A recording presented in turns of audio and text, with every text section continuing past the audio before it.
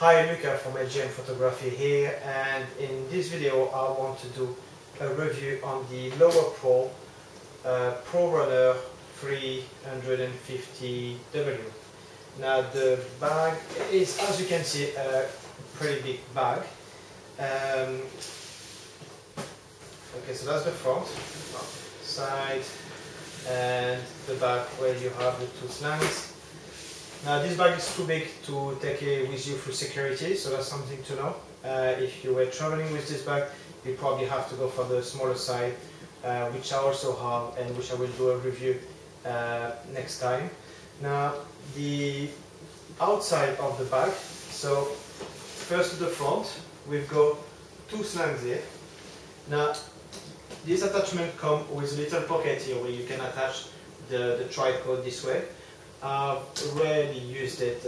When you put the bag on, which I will demonstrate now, it's big.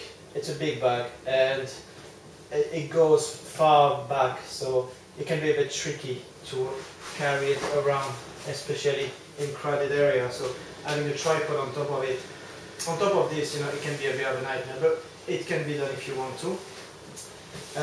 Now the front has two pockets. The first one is a very small one where you can put your documents, paper, passport. I use it for the cable to connect the iPad to it. So we put this on the side for now. The other pocket, which is a little bigger, is actually does the whole front of it. So gaffer tape always be needed. I've got my double strap here and some plastic bag. Again, can be handy if you need to leave on the floor, if you need to protect your equipment just in case. I sometimes need it, so it is always good to have with you. Also in this pocket you have space, little pockets here, so it can be handy. You can put a pen, you can put cleaning pens, mobile phone, anything you like. Another little bigger pocket here where I have my Nikon D3s model, which was my old camera. I've actually sold the camera but never found the manual, so here it is. Which show that I haven't really looked at the bag before I did this review. So this is the front of the bag. Now, sides of the bag, you will find that there is two little places where you could probably attach, I don't know, just something. Never used it myself, but it can be handy. There is also a very handy link, so you could carry the bag this way, bearing in mind that it's going to be heavy depending on what you have here. A nice little pocket here for a bottle of water, some drink, snack, whatever you want. I wouldn't really put any photography equipment because this could drop easily. Now the other thing that's pretty good on this bag is a compartment which is right at the back here. So I have an iPad here, which I would normally use to view photos or show my clients. So I take a few shots, put on the iPad, scroll through, kind of show them the first raw pictures, and so empty space to have an iPad, a laptop. You could probably fit up to 15 inch. Not sure if a 17-inch laptop will fit in here, but 15 definitely. Top of the bag. Now obviously we've got the slants here. Again, a little attachment that we'll use if you were attaching a tripod at the back. So again, that's something I've not used. The other thing that obviously all Lowepro bags have is the rain cover. Okay, so I'm not going to go into too much details. You know how it works if you have had a Lowepro bag, so this covers the full bag. Again, handy, but a bit of a pain if you need to get in and out of the bag. But yeah, if you need protection during a rainy day, here it is. Now, the most exciting part is obviously getting inside the bag. If you would have seen my video that I probably posted a year to 2 years ago about the same bag, I had very different equipment at the time. I've upgraded a lot, so I'm just going to go through this in details. I will do a little close-up later on once I've passed through all this. So first is my Black Rapid RS7 strap. I really like this strap. I find them very good, very easy to use. It's just so simple to just bring the camera up and down this way. I'm not going to go into too much details. If you want to find a review, let me know if you want to see me to do a review. So that's my second strap. So I've got double strap here, which I keep at the front because I use it much less than this one and the front strap inside. Nice Yoto Rocket cleaning with raw liquid and spud cloth. Always handy to have something to clean your lens if you need to. I'll go through the accessories first and I'll get on to the main compartment. Remote control, make is Aperture. I think I got this on eBay. Used it a few times, very handy. Gels for the flashes. Again, very handy depending on the white balance you're using and depending on the lighting conditions. I've got a couple of adapters for the flashes, a few stands for the flashes. Okay, so let's start with the flashes. So I have one SB900 here, second SB900. Now the reason I've got them with a red and a blue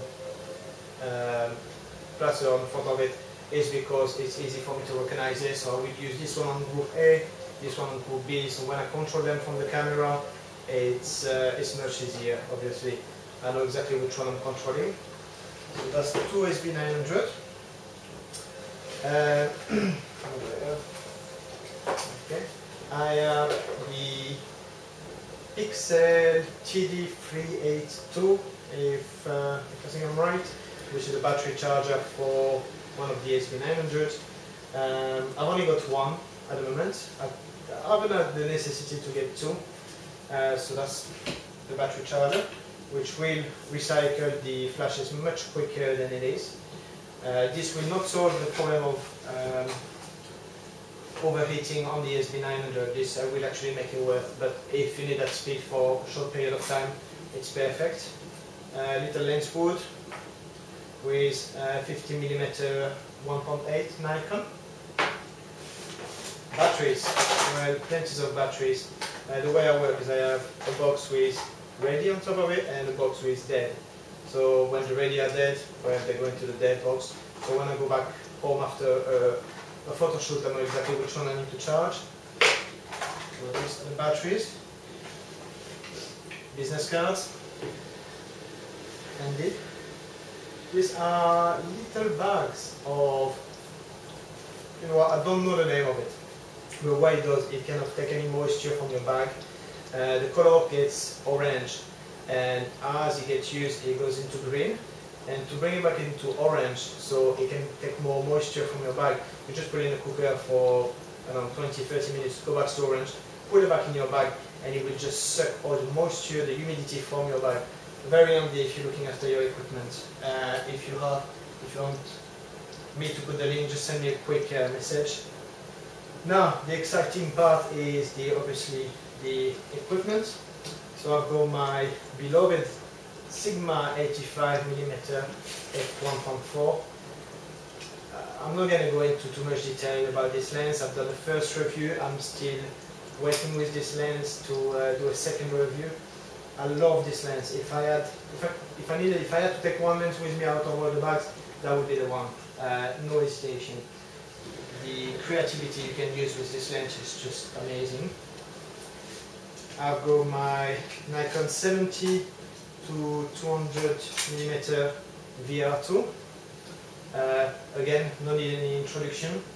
You all know what this lens can do. I've got then a Nikon D700 with a battery grip here. And I have my newest acquisition, which is the Nikon D3s, which has the 24 to 70mm armlet at the moment.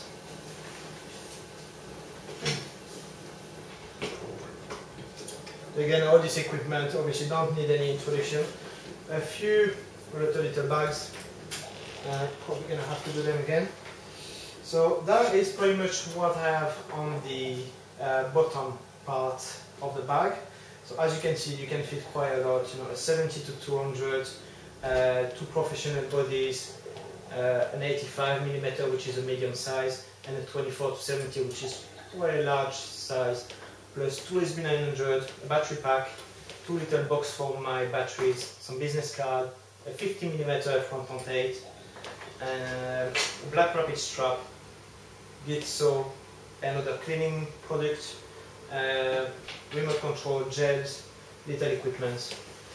Now, going on to the front part, you have one pocket here, which I would normally use for small equipment. I'm not going to go into details. I've got the Hanel Giga T Pro, which I use to control my camera from a distance. It's a good product. I've used it once during the Isle of Man TT racing. It didn't work so well for me, so the battery is now dead. I don't know what I'm going to do with it, but it's still here. So I've got the clip for the 70 to 200mm, various accessories, filters which I would normally use in this pocket, and here I've got a battery, an extra battery for my D700, so that's one battery in the grip, one battery in the camera, and one extra battery. I'm looking to get probably an extra one on the battery for the D3s, because the D3s can take about 4,400 photos with one charge, so you don't need many batteries. I'm gonna have one just really in case there is something wrong with that one, but otherwise I will just use the same one. And apart from this, I also have my a little box that I keep with my memory cards, which will go inside the box. So I'm just going to put everything back in there and give you a closer look of the bag. Okay, so just to give you a quick close-up of the bag. So the pocket here where you put a tripod, which is the front. At the bottom here, we have the rain cover, which I won't get out now. Now inside the bag, so you got the two pockets here at the top, a couple of little pockets here, which I rarely use because they're very small. Even if you put a memory card, it's not easy to get out. Another pocket at the bottom here, and the inside. So let me see if I can give you a good aperçu. Right, okay, so obviously I've got my black rapid here with my git saw. Under this is the 70 to 200mm. I've got my first SB900 here, D3s with a 24 to 70, D700 with a grip, SB900 with the battery pack. I keep one of my business card under this SB900. 50mm with the full batteries, ready batteries there, 85mm 1.4 Sigma, and that is pretty much it from the inside. So here we go. If you do have any question, let me know, and I will try to do a couple more review on the actual equipment I'm using. But if you have any question, or if you want me to review anything in the time being, let me know and I'll be more than happy to do another video. Alright, Cheers. And don't forget to subscribe so you can obviously follow up on the next video I'm doing.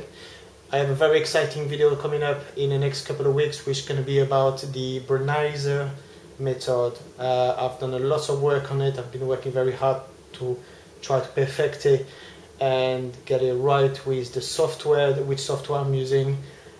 Please visit my website, which is www.lgmphotography.co.uk.